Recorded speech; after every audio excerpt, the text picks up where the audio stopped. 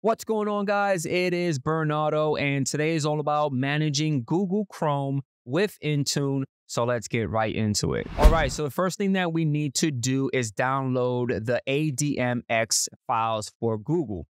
So we need to head to the Google Chrome Enterprise website. I will provide the link for you guys at the bottom, so don't worry about that.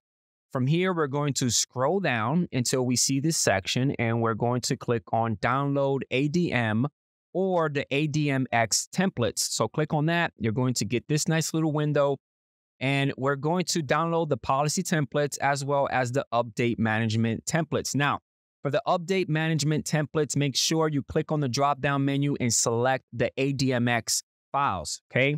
By default, it wants you to download the ADM, but make sure you switch it to the ADMX. Download both of these guys. Now, once you download these files, we need to get a copy of the Windows.ADMX file as well as the ADML files. To get this, we're going to open up the Windows File Explorer. I did it within my Windows 10 box. You could do it on Windows 11. It's easy to grab it anywhere. Go into the C drive. Let's go inside the Windows folder. Within here, we're going to go into the Policy Definitions folder, and we're going to scroll down and locate the Windows.ADMX file. Make a copy of this, paste it somewhere because we are going to be needing it. Now, we need to also grab the ADML file. So within the Policy Definitions folder, locate ENUS, English folder.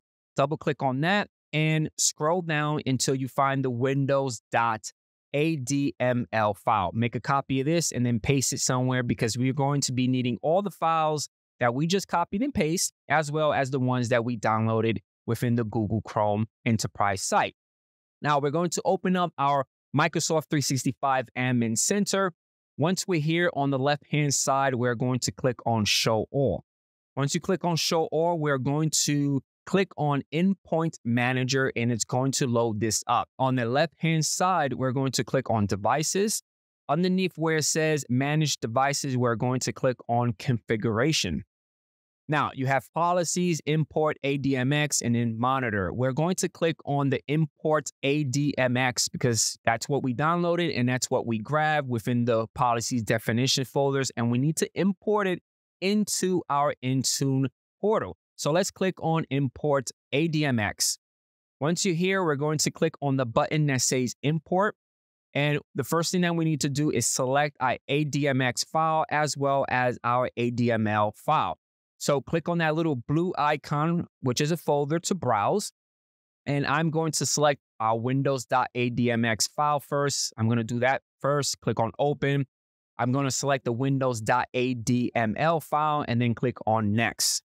A nice little review, and then click on Create. It's going to start uploading. I'm not going to show you how to do the rest because it's basically self-explanatory. It's like a rinse and repeat process. Select your Google Chrome template and then all that other stuff. I already did that behind the scenes. This is how it should look in your side. Once you're done here, let's head over to Policies because it is time for us to create our policy. So click on the button that says Create. We're going to do New Policy. You're going to get a side menu. Underneath Platform, we're going to click on the drop-down menu and we're going to select Windows 10 and later. Now for the profile type, let's click on the drop-down menu and let's select Templates. Once you select Templates, we are going to locate the Import Administrative Templates preview. Once you select that, let's click on Create. We need to give it a name. I gave it the following. You're able to give it whatever you want. Once you provide that, let's click on Next. Now for the configuration settings, we're going to click on Google, right? Once we click on Google, we need to get into the Google Update folder. Within here, let's go inside the Applications folder. And within here, we're going to go into the Google Chrome folder. And the one that we need to configure is the Update Policy Override. So select that. Once you select that, you're going to get a side menu. And we're going to select Enable. By default, it is configured to always allow updates, which is recommended. That is what we want, so click OK. From here, we're going to click on Applications.